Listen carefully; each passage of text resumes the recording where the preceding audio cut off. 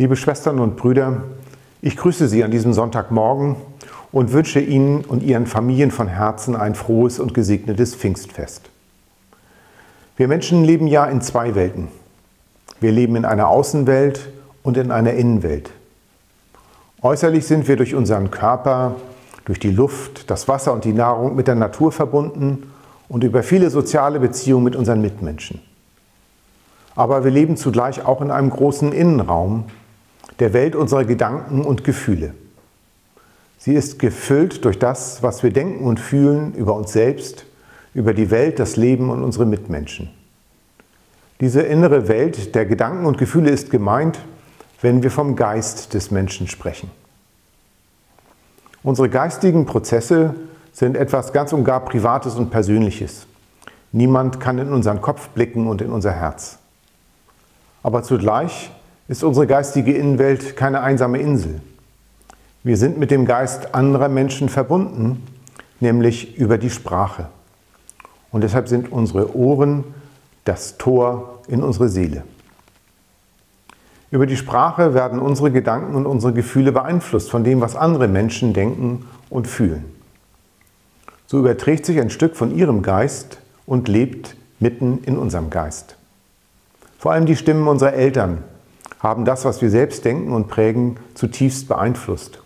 Aber auch Großeltern, Geschwister, Freunde, Arbeitskollegen, Lehrer und viele andere Menschen haben geistige Spuren in uns hinterlassen, die wir täglich mitdenken und mitfühlen.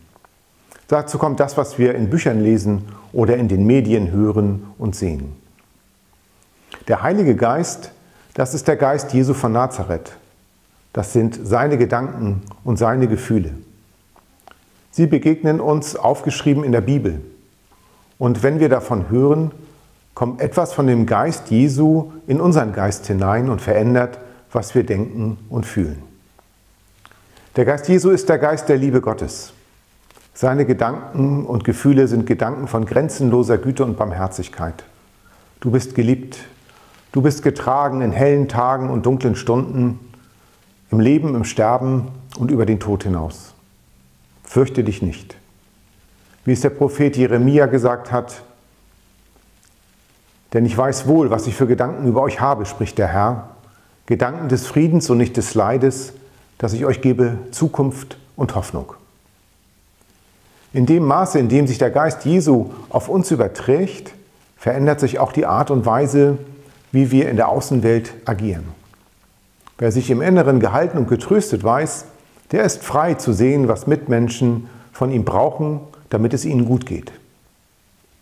Deshalb kann man den Heiligen Geist nicht sehen, aber man kann sehen, was er bewirkt.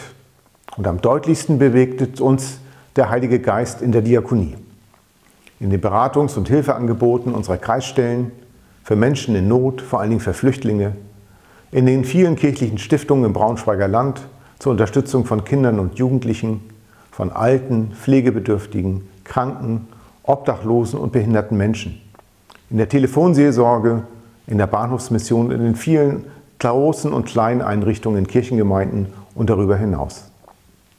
Deshalb gilt meine Aufmerksamkeit und mein großer Dank heute vor allen Dingen den Menschen, die sich dort engagieren, die hauptamtlichen Kräfte ebenso wie die vielen Ehrenamtlichen.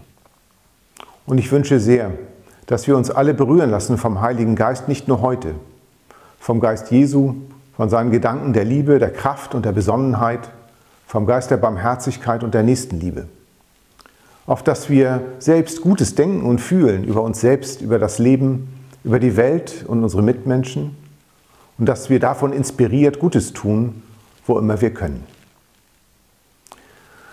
Ich glaube, das ist es auch, was wir jetzt in der Corona-Krise brauchen.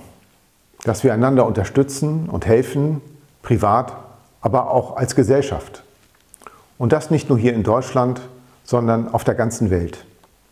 Denn der Geist Jesu kennt keine Grenzen, er gilt allen Menschen ohne Unterschied.